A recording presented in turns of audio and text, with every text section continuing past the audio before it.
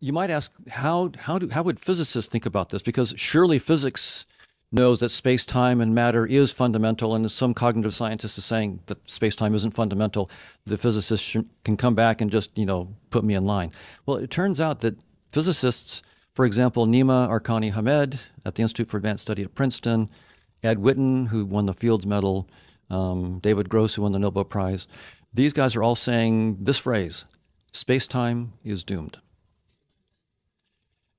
What does that even mean? Well, yeah, it's pretty profound.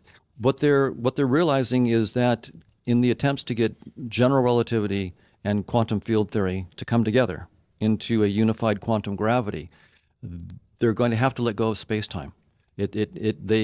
What we thought was the foundation. We all think of space-time as the stage on which the drama of life plays out. I mean, wasn't that Einstein's great discovery? That was his feeling, and he assumed that space-time was fundamental, and he had the space-time loaf and so forth. And so the stage has been there for almost 14 billion years, and life wasn't even on that stage for who knows how many hundreds of millions of years, and consciousness didn't get on the stage until much, much later. That's the standard story.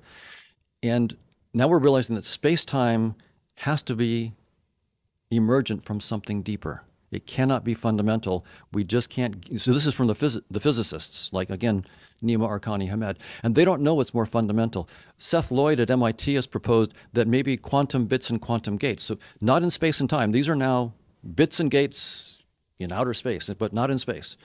And each of those gates, its action gives you a little bit of space-time, and the curvature of the space-time is proportional to the action. Anyway, they're trying to start with something that's not physical, it's abstract, and then show how you can get space-time emerging from it. I'm up to the same thing. I'm saying let's get a mathematical model of consciousness on its own terms, not inside space and time, but rather as the author of space and time. Well, you're saying consciousness precedes space-time. That's right. Consciousness precedes space-time. It's not, so the space-time that you're perceiving right now is not a stage that you're in. It's a data structure that you're creating right now. You create space and time. You create all the stuff that you're seeing. When you close your eyes, you make it go away. Okay, you're kind of blowing my mind here. Yeah, right. So I'm, right. Are you saying consciousness was there before the Big Bang? Yes. This is a big one. That's right. Yeah, I'm sober.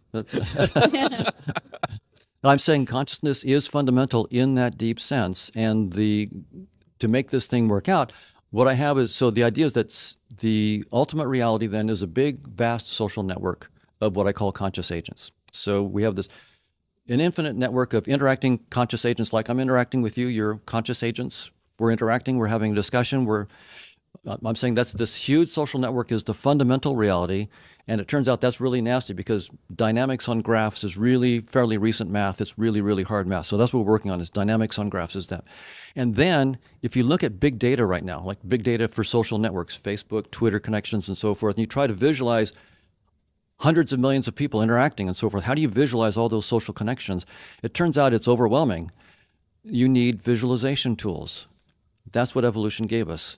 What we call physical world is a visualization tool. Space is a really dumbed down visualization tool, and physical objects are visualization tools that we use to inspect this vast infinite network of social interactions between conscious agents. But aren't there actual real